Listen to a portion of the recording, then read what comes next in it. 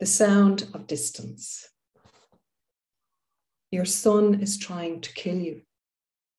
He's thinking about it, and you know this. You suggest a walk on the beach, idle water, the distractions of sand dunes and wind, the need for words lost to it when speech was still forming. He's been in his room for months, you say, but it's 15 years really. You make pasta he has to navigate, so you can watch him twist a fork around the loose bits, sometimes sucking the dangling threads of food into his mouth as he inhales, one eye on you, and it vanishes into the slurping silence of another mealtime. You say, isn't this nice?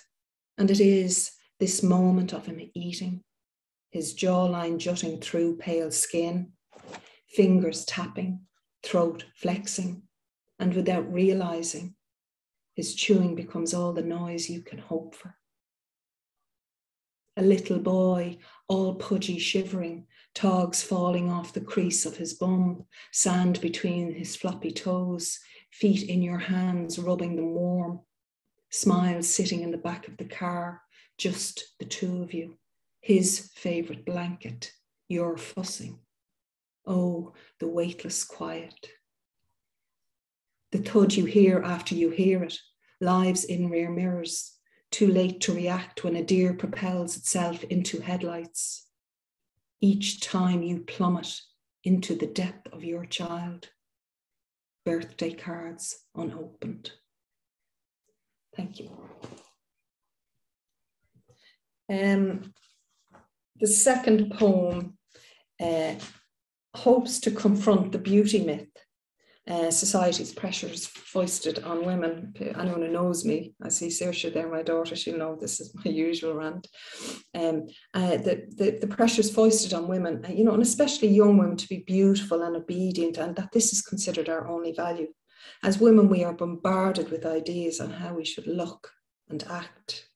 This poem is a journey through the aging process as seen through the metaphor of a once loved cat.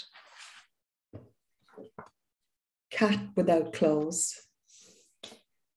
The body ticks its skeletal talk along skin, armory matted, greying in places. Time scab flesh protrudes over potions. A thinning lip smudges claret onto the filter tip of a barbed wire cigarette.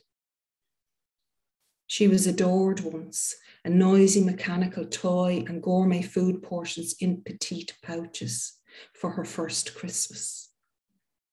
A Diamante collar followed the following year. Then the Tom arrived.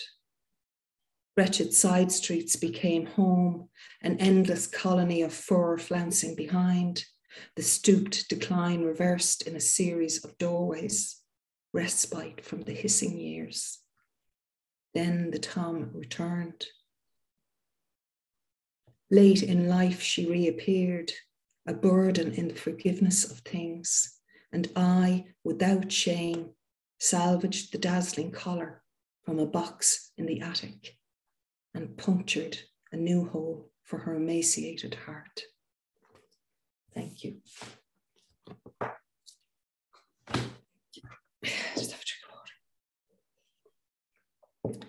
The next poem is called Shadow Waiting in Memory of the Mother and Baby Homes. I went to a convent, Sisters of Charity secondary school, and attached to the convent was a laundry, St. Mary's, which we later found out was a Magdalen laundry.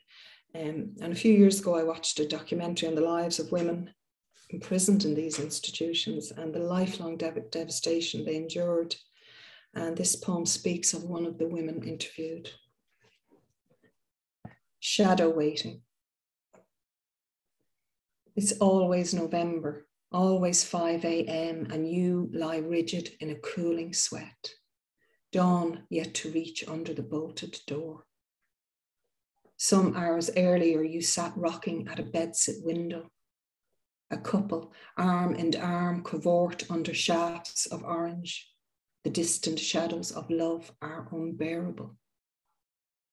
You are folding a sheet, tracing the edges with aging fingertips back and forth along each crease. You do this most nights. Others you spend polishing a brass flower vase.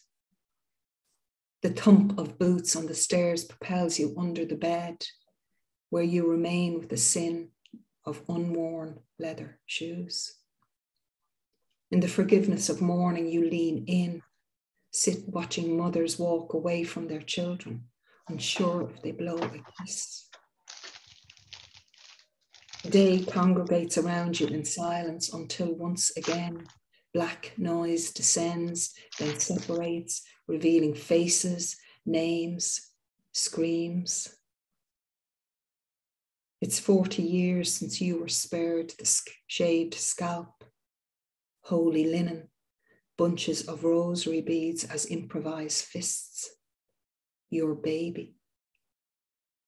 40 more years waiting for them to come for you. Thank you.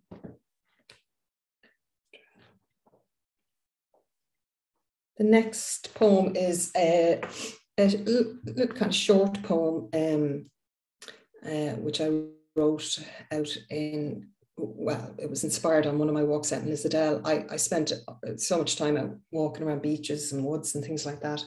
And I'm fascinated by the sea. You know, I love to get into the sea, but I'm also terrified of seaweed. And you know how vast it is, and the risks you take actually every time you go swimming. But this poem imagines trusting the sea and what that would feel like. Dredge.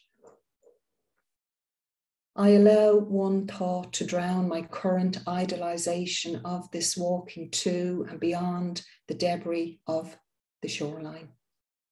Mutilated crabs upturned, bloated stomachs hardening under a rigid winter sun, guts, thin trails snared in shriveled seaweed, several dismembered pincers crusting some feet away, dusty sea salt coating the edges of my lips, and I lick, suck hard until bitter grit softens under my tongue, and I am alert again to its impurities, intent on pushing forward past the line of washed up shells, many shattered by my pacing back and forth, and further, on the unrelenting horizon, seagulls speckle a trawler's mast. I think I can swim to. I think. Thank you. An older poem now. I wrote this poem a few years ago, and it's just like a mind trip, really. It's imagining the body as a template and how we kind of repeat the same habits on loop, and sometimes make little progress and end up back where we start. This is called Cooled Boiled Water. I am trying to bend a mind. Can I imagine the moon as a suffocating balloon, ready to inhale, siphoning lungs from the earth, which is a cardboard box of discarded toys, metal and plastic? Or stars the eyes of the wolf pack in the dark world forest, glaring behind spindly trees, which are needles in a pincushion, just that.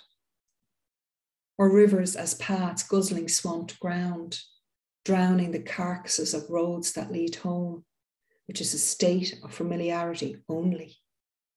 Or bodies as a surface to sketch new ways, tracing escape routes through veins, which are tracks of blood, which are cooled boiled water, dredging metal and plastic from a cardboard box, while starry eyes take aim with spindly pins and puncture flesh.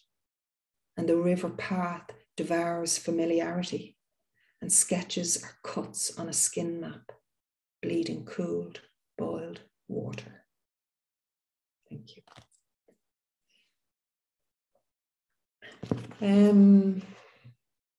How are we doing, Isabel? You all right?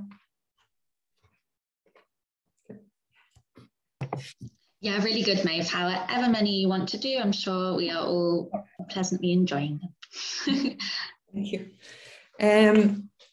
This next poem, it's kind of on a softer maybe poem. Knitting Wounds is, I suppose, if you consider the mind as a needle and thread or a set of knitting needles, you know, and weaving a new perspective, repairing old wounds, the body and mind healed by self-care, I suppose is what this poem is trying to say. Knitting wounds. I want to say carry on to every injury. They are temporary knots, sensory loop of unhealing. But look closer. As they knit, each hurt is a duet of needles composing a scar. They clack, clack, weave like dream patterns at 4 a.m.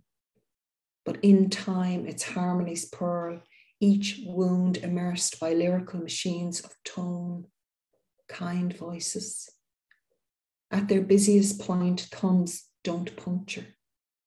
This is self-care. Contracted as skin is by each penetrating stitch. It is bodies of texture constructing a flesh cardigan from wool. Thank you. The next poem is Mute Marriage. And this is about the everyday of love. My husband's not here, he's at work. So he won't, it's okay, I can read it. No, it's cool. It's about the mechanisms that keep the machine going of love, you know, the machine of love. And those same habitual tickings that can also be a time bomb. So this is Mute Marriage. The slight discomfort we compare to warm rain, the excitement when tinged by it, until coats stiffen and smell. Faint shock dimples your cheeks, discovering hearts to form because of a callousness in us. You haven't been listening, my love. Thoughts fester because of them. I can't locate our voices. Talk of futures, scattering pasts here and where. Unopened tube of confetti on the back seat the morning after. At the retail park, I am treading tarmac with the water god who has churched me, waiting for my life to be over or forgiven. I call you because a tire is flat. I want to admit winter is cruelly in us. Blessings are a curse, rooks know our plans. I live in dread most days of the low-set alloys our youngest son careens the back roads on. I couldn't bear to lose his life, I say, and wait years to hear it. Thank you.